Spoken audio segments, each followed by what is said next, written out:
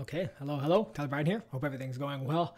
This is an interesting topic that has stuck out to me, which is this idea of prompt engineering. And the question I'm asking in this video is, what is prompt engineering? And the first, I had thought about this before, but then sort of formalized in clarity, maybe importance and surface of mind with this article from TechCrunch, where it talked about a company named PromptBase, which I do have right here, and I'll talk about in a second, which is already charging. So it's basically built a marketplace to allow you to create better prompts. Specifically, they're looking at DALL-E right now and then GPT-3, but are planning to expand to other platforms. And those other platforms could be ones that, we've talked about in previous videos: Midjourney, Cohere, AI 21 Labs, like these different sort of versions of large language models, which then are typically taking place to do language generation tasks.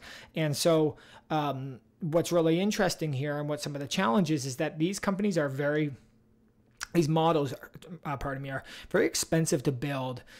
Millions of dollars of training, scraping data properly from the web, compiling all that in together to then build these models, continuing, so top talent engineering, lots of data, lots of processing, and then ongoing optimization, management, feedback loop, et cetera, et cetera. So at the core level, expensive to do. And then what this means is there's a trickle-down effect. That trickle-down effect leads to basically there being expensive to interact with. So I should, if I was a smart guy, I would say, here's the exact cost per interaction. I know for DALL-E, for example, as they've released into more of a public beta, open beta, it's like $15, I believe, for every 115 credits. And from doing some tests across GPT-3 early stage, also had, what to me was a pretty high price point for those interactions. And then I've seen the same thing with Cohere. And the challenge, I think, is, we know how much work it was. We know how much it trained, how much it cost to train this. But the challenge is that a lot of the results that are coming out of these systems are relatively unpredictable, sometimes not valuable, sometimes completely abstract, ridiculous, or just useless, basically. And as a company, because if you haven't built these systems yourself, you are then paying for each call. And so the idea here is that if you're paying for this and it is relatively expensive, or you're doing high volume, that you need to engineer these prompts, these instructions that you put into these language generation systems, into these big models, to get more predictable, reliable, valuable responses. And as a lot of these things do come out of open, or sort of come into private license use, where there's cost coming, and we are now seeing open source models. I talked about Bloom. I talked about other areas where sort of open source versions of these are emerging. And so maybe there is some lessening of the cost, but maybe you want to run that yourself, or train on top of it.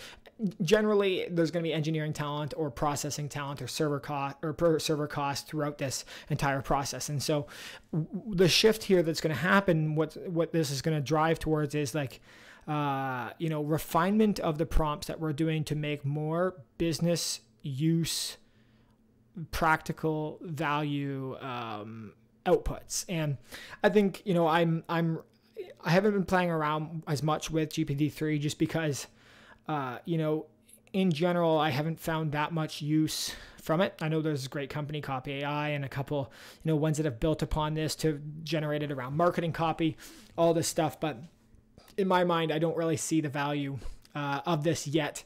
And I also have some skepticism about using that kind of content on my articles or on a website, knowing that, for example, Google is looking across the web, trying to find where people are using this, penalizing it, and then sharing that it's against the terms of service. And so for me, I've seen some people say, hey, it's really good for thinking of creative sort of campaigns and all that stuff. I haven't been as sold on that generation side of GPT-3. I think classification and in NLP is much more practical and valuable and relevant in today's world. Not saying that is going to change. That's probably not going to change, or that probably is going to change and evolve as image generation, as language generation gets better.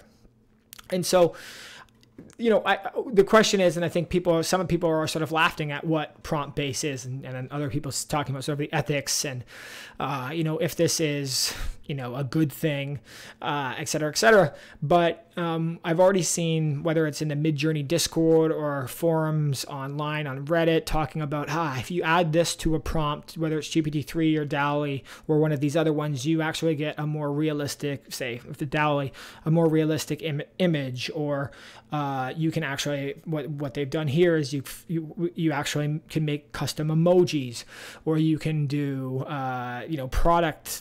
product ones that are much more maybe practical or use case, and you can imagine and then create your own product, with these. And while there is a level of unpredictability, you're sort of building some parameters around that prompt that you're doing to put it into a case that then allows you to have some predictability in the output that you're looking for. And one of the ones that sticks out to me was I was doing Pokemon cards, and when I did Pokemon cards, I could basically stack a bunch of attributes of characters or design or whatever it was into it, but it would put it into the format of Pokemon cards, and so the actual output in the end was somewhat predictable. I would say still lots of edge cases around it, but by putting it in that package, it actually had some more of a refined use case for me, even questioning how useful that is. And I've seen Cohere do this with some Magic the Gathering cards, et cetera, et cetera. So there is ways to sort of engineer these prompts that allow you to then make these predictions. You can see, there's some about aerial photography, nature, sunsets. I had done one video on YouTube on my channel about from the perspective of, when I realized if I could type from the perspective of a bird, from the perspective of an ant, from the perspective of a human, you could actually get different levels of sight. So if you're a bird looking at the same tree, you're looking at above, where if you're an ant, you're looking up. And so that part was sort of a prompt that came to me just as an idea. And then I realized if added to the DALL-E image generation would allow you to have this more predictable output. And so people are already selling on this. You can actually click. So I had clicked on, for example, Tiny Planets, and then they want this. I have to register, and it looks like, they've got they're early, so they're very early in this stage, but I believe that this is actually going to be a demand. There's going to be a market for this. So the revenue split is 80% of every sale. PromptBase takes a 20% fee, and then and what people are saying is, hey, maybe there's a way that people actually get paid for discovering and debugging and figuring out what prompts are valuable and then selling it in different ways. So this story stuck out to me, and I'm really fascinated to watch this as it grows. And I think people might laugh at this right now, but I do believe in this future of prompt engineering. I think there's a huge use case for this in need, and I do believe in this prediction that there are going to be a lot more sort of large language models and image generation and language generation systems that are being used. And I think we're just at the very early stage of discovering how can we best create, sometimes just works of art, but in other cases, reliable, business-friendly, business-valuable outputs within this. So I have a bunch of links here. As always, I love my links. The question today really is just like, what is prompt engineering? And from my own understanding and then some research from this is it's almost like defining the set of instructions to reliably accomplish language generation tasks. And one of the articles here I had shows just how many tasks there are possible just in a system like GPT-3. As an example, Q&A, blah, blah, blah, movie to emoji class, like so many different versions, and each of these could all be just played around with a little bit to make a better output. And with that better output means you might not have to do another one, which means you're saving money, you're saving time, you're saving human brain power to refine it. And I think over time we will see more machine learning applied to this system to engineer prompts better. I think the people working on the ends of DALL-E and GPT-3 and stuff, they're going to try to make these sort of pieces more predictable. But then there's this weird conflict, which is some of the fun around this, and fun, again, might not be what businesses are looking for, is that unpredictable, almost chaotic nature of putting in a prompt and getting back what something that you're looking for but can't almost execute yourself, or are looking for a machine with so much data to then help imagine this. And this is where I'm see this sort of line in the sand where it's like, if I'm trying to engineer prompts and I can't seem to get the output that I'm looking for, how many prompts do I do, and how many engineers' minds or strategist minds do I do to try to get that output, versus just say, if it's DALL-E and I'm trying to get an image, versus just hiring an artist to make that image, who's obviously talented and knows Adobe Illustrator, whatever tools they're using, or Unity, or whatever it is, to accomplish that same task. And so there's this sort of just split and divide between where that happens in these use cases where AI can be used, and if with the right prompts and with engineered prompts can produce something that is beautiful and valuable for, if done right, at a very inexpensive cost, and that's completely original. Now you have commercial rights to this, et cetera, versus then hiring maybe a talented artist, having the back and forth, multiple drafts over and over again, requiring human input and labor, maybe expensive labor, et cetera. So I do see this really interesting divide emerging between these two. And again, I think this speaks to the value of prompt engineering and a future market that we talk about, like maybe our artists get eliminated, or, with every advancement in technology, some jobs disappear. And in other cases, many more that you couldn't even predict come. And so with these, just this exponential increase of interaction with these large language models, I do think that we're going to see more and more jobs, titles, use cases emerge that we just didn't expect, that are completely new, that are novel, that are exciting, that bring something in that we just couldn't even imagine just a few years ago. And I think that's a very exciting time. And one of those is prompt engineering. And I'm just looking at, if there's any other things sort of in these, a couple links and a couple notes that I've made here. But one of the bigger pieces here is this idea of sort of zero-shot learning versus few-shot learning, which is generally, and this is where prompt engineering comes in again, generally you're not going to get the output that you want on first response unless you maybe have a lot of experience with these systems and a set of sort of parameters or instructions that are extremely specific, allowing just enough creativity or creation that GPT-3 or DALL-E or any of these systems create the output that is highly valuable.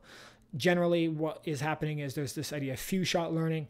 DALL-E, where we can now see that, where you can put in an image, but then you can make edits to that image with more text prompts, instructions. And so this idea that it's going to take a couple shots to create the output that you want, that engine then learns from those few shots that actually happen. So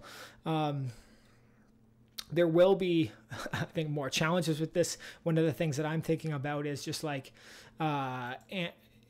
is these will continually change, because the engines, the language that they're doing may change. So maybe a prompt that you've engineered works one day, the next day there's an update that's rolled out and that prompt no longer works. So that's another sort of risk, I think, in these systems and in the people who are working on this. So I do think we're going to see this grow.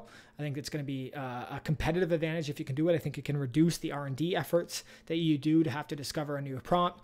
I think there's going to be people who are trying to who are looking at images, who are specifically with DALL-E, and trying to reverse that and then figure out how to create that for their own business. I do think that there will be a lot of people who emerge in this market, and maybe a couple people accelerate, or maybe it's the people like OpenAI who are leading this charge, who just continue to refine internally and then reduce the burden on other outside parties to create these engineered prompts that are doing really well. I think it's probably going to sit somewhere in the middle. So if you're asking what is prompt engineering, I hope this gave you some insight.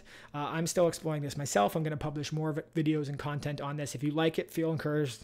Send me a message, like, comment, subscribe, comment for the algorithm, all that stuff. I really do appreciate it. It helps me know that I'm on the right track, exploring topics that you're interested in, that you're excited about, and that you're finding insight in. So this has been Tyler Bryden talking about what is prompt engineering. I hope you enjoyed this video. Thank you very much for tuning in. I hope you have a great rest of your day. Bye-bye.